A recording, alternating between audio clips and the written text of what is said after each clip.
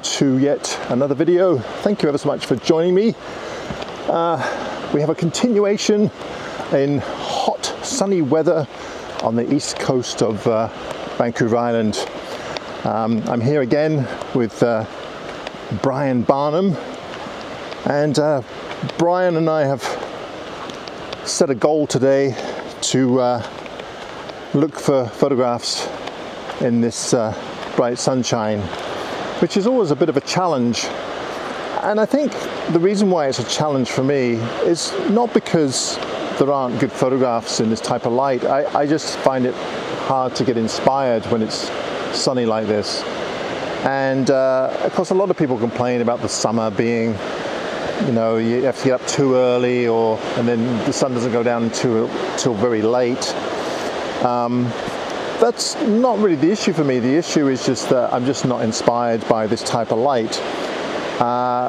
So it's a good job that Brian came out, because I really didn't really want to go out and make photographs. I wasn't feeling terribly inspired, but he said, well, I'm going to come over and let's see what we can find. So we've come over to one of the Gulf Islands here. This is Gabriola Island, and we've just kind of set our goals to find kind of stuff like we found at Myra Falls: close-ups, abstracts, patterns in nature. And so we're just exploring the island. We're just going to different beaches and seeing what we can find. Brian's already gone. He saw something on the beach that we went to, so we stopped and went and got our camera gear, and he's probably down there now making some photographs. So let's go and see what Brian's found. Okay, so I don't know if you guys watched my video last week and Brian's, but you may have noticed that our photographs were very similar, and it's funny because it just ended up that way. I don't think that Brian was checking to see what I was photographing. I certainly wasn't checking what he was photographing, even though I claimed to go and steal his compositions. But we came up, we actually photographed exactly the same subjects. Now on this trip I'm going to make a concerted effort to not take the same photographs as Brian. And so what have you found here, Brian? Looks like he's found a really great, like a wood pattern in this big old stump here. And I'm guessing the rock is part of the... Yeah, well, we were going to leave, weren't we? We were going to go back to the van. But we had a bit closer look, and we realised that a lot of the rocks are getting caught in the wood and the deadfall that's on the beach here. So this is really nice. There's some whites there's some darks, so there's some nice contrast, some nice patterns with the swirls. And I've noticed this rock that's got wedged. You find that a lot of the rocks get wedged in all the nooks and crannies. So I think it'll make a nice... The nukes. Sorry. The nooks and crannies. No, I thought it was nooks. Nooks and crannies. Nukes. He's going to nuke this composition. But it is going to be an amazing photo. Hopefully different to yours this time. Oh, it'll be different because I won't be photographing it. Yeah, but it's a neat little area, and we were about to leave, but we thought, you know what, we're having a slow drive, why not? Yep, precisely. All right, I'm going to go and look for my own comps now.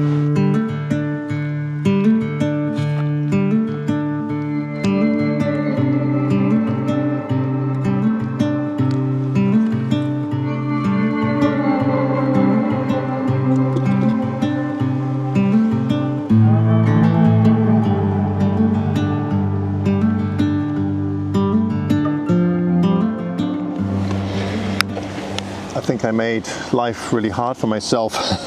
So there's some really great patterns all over this this washed up log, but of course I want to photograph on top of the log.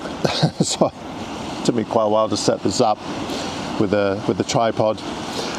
It's beautiful. I must admit, when I'm kind of, I hate to use the word forced, but I guess I am kind of forced to look for compositions like this when it is sunny.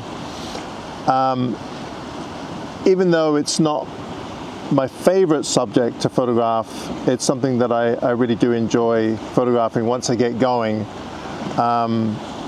it's funny, it's almost like a last resort, finding patterns in nature, but I do enjoy photographing them. I just usually don't set out at the beginning of a day to say, okay, I'm going to go and photograph patterns. It's usually kind of an afterthought.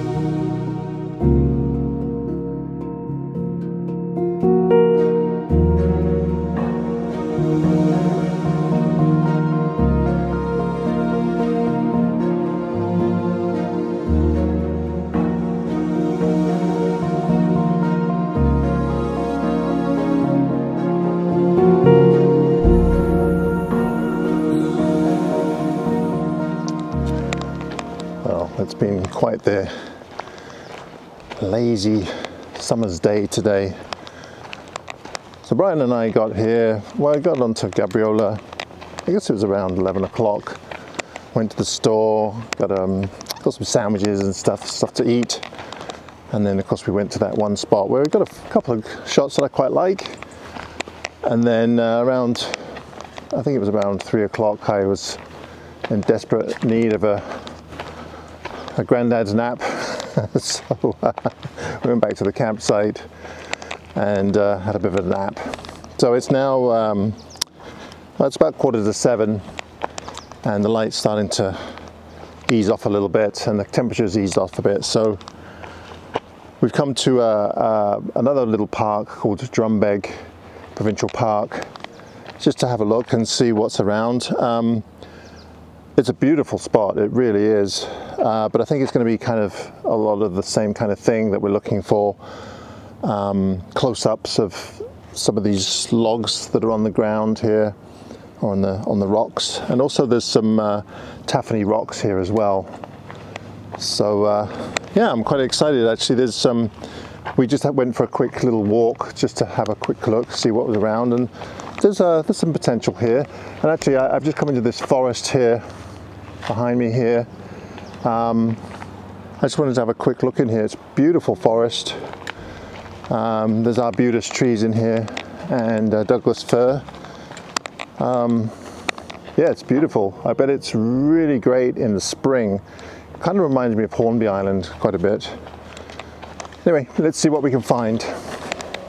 Ah, okay. This looks a bit more promising. There's arbutus trees here, and there looks like some nice Tafoni patterns around the corner as well. So yeah, this looks like it might have some potential.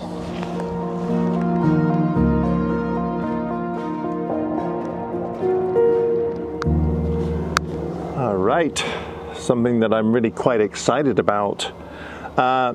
So there is some nice Tafoni patterns along this shoreline here, and we're in there's another island behind me, so this is a bit of a channel here, which is quite interesting.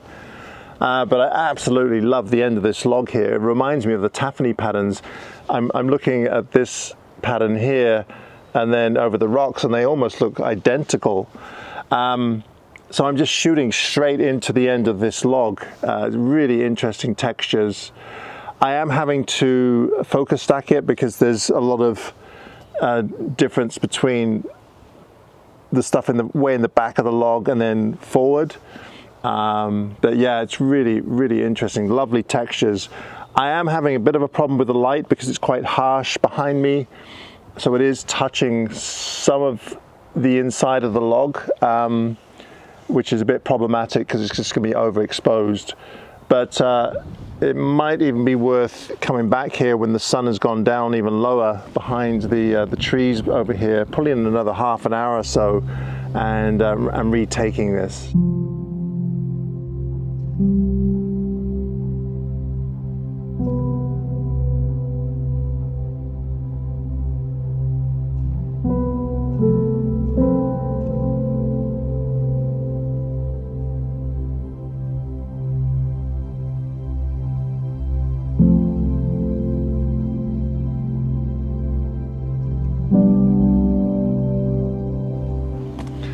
is kind of cool. So we're going for the minimalist type stuff now. So there isn't so much Tafoni here, but there's some really neat, I don't know what you would call them, kind of waves or undulations in the rock and different tonalities throughout, but it's all kind of smooth. So with a bit of contrast adjustment to bring out those shapes in the color variations, I think it'll work really well. So basically all this is there's a crack that's split down this small cliff here, but it has some staining on the sides, so it's quite cool. I'm shooting a square, and my camera is not level. I've twisted it around, so I'm forming more of a diagonal with the crack. It's very simple, square. I think it'll work quite well. It might work better as a black and white, but we'll have to experiment a bit. Really nice. And there's some other stuff next to it that I think I'm going to play around with as well, because it's the same kind of thing. We have these different color variations, slight grays and tan colors.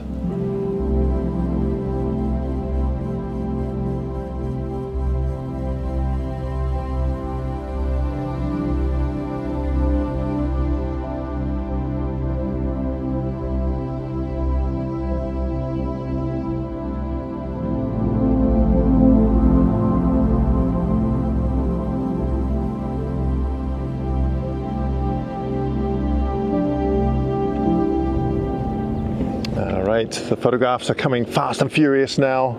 I think I've taken about 3, which is a lot for me.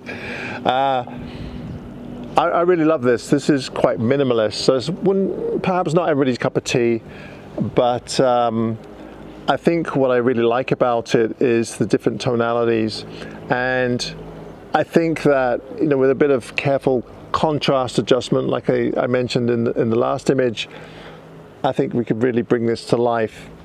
I'm not sure why the streaks are there. I think it's probably from water running down the rock. So some parts are more of a tan color, and then other parts are more of a grayish color. But that's what I'm basing my composition around. I'm doing a pano 65 by 24, which is a little bit long, so I might have to adjust it a bit. But yeah, I think this is going to work. I am cutting out the grasses and everything at the top, because that's just going to be interfering with the composition. Originally I was going to include the bottom as well, but I think that I like the more minimalist approach, so just the central portion.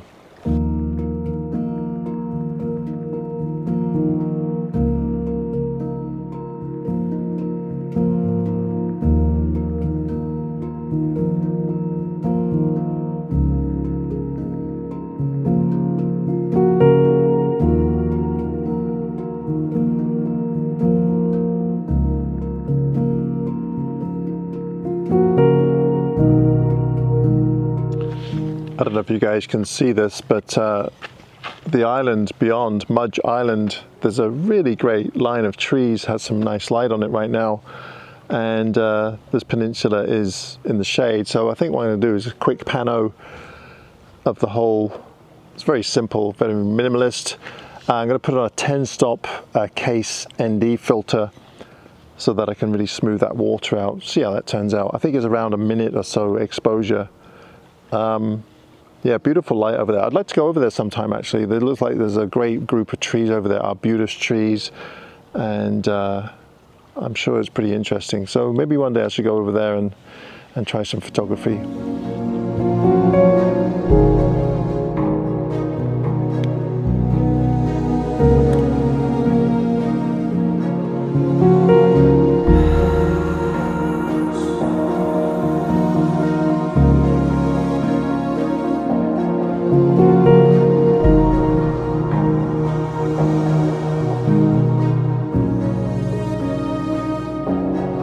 Right.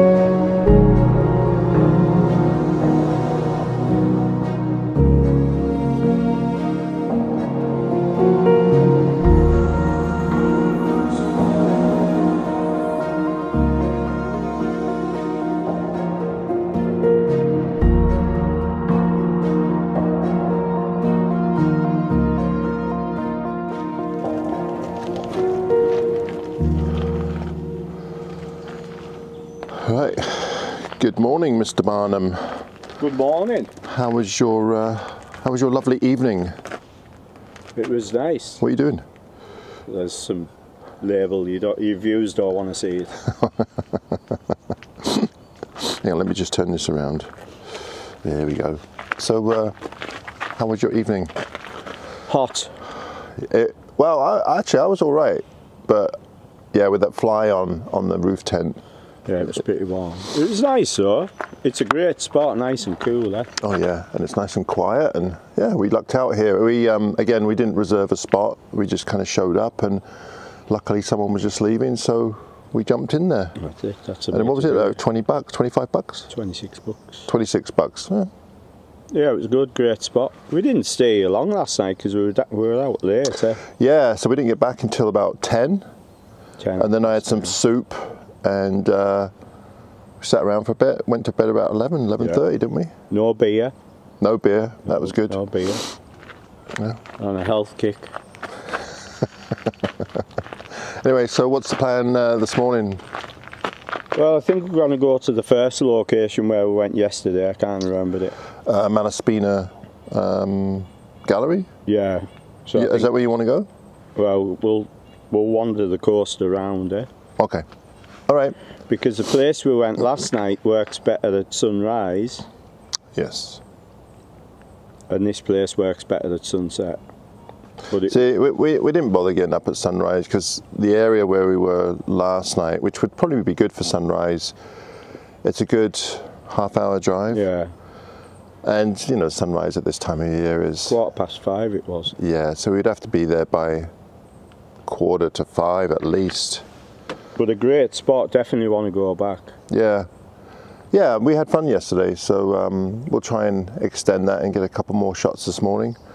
And, all right, that's it. That's all I've got to say. Let's finish this, well... Maxwell House. All right, as you can see, it's a bright sunny day. In the shade, it's actually quite cool, and there's a nice breeze, so that's really good. So I've kind of resorted back to photographing patterns on rocks and trees, and it works out well. For this location is excellent. There's tons to photograph here. Right now, I'm photographing these arbutus tree limbs that looks like someone's cut them off from somewhere and they've washed up ashore, but there's some amazing patterns on these, and of course because they're exposed to the elements, they have this bright red and all of these intricate patterns in them, so yeah, they look beautiful. Now I have to take Brian to the ferry after this, so I'm going to leave the video here. I hope you enjoyed it. If you did, please be sure to give me the old thumbs up. That's always appreciated. And also, if you'd like to support my channel in other ways, be sure to head on over to my website at adamgibbs.com, where I have my new book, Land and Light. It is pre-sale. Thank you everybody that's already purchased a copy. It is coming. It's a bit slower than I had anticipated, but it is coming soon. So thank you for your patience. All right, guys, until next time, thanks ever so much. Bye-bye.